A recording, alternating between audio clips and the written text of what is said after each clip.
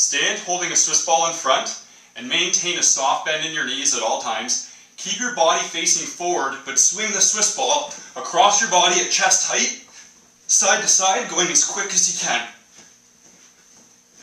Different ways to vary this movement is to do the side to side at stomach level, or even to do the side to side above head level.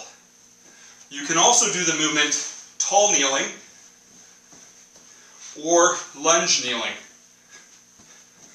These variations can be utilized as they may best resemble some of your favorite sports or activities to give more sport-specific transfer. Main benefits of this exercise is that it's going to work a lot of your core, shoulders, hips, and it's going to work your cardio because you're getting a lot of muscles involved, and it's great for sport-specific fitness. Common form errors are to slouch forward and keep poor posture, which is less than ideal. Once again, you want to keep a very tall posture. Imagine you're balancing a beanbag on your head and you don't want it to fall off.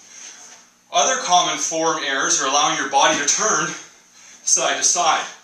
This makes the motion more dynamic. We don't want to do this. We want to first be able to prevent unwanted movement through your core and body.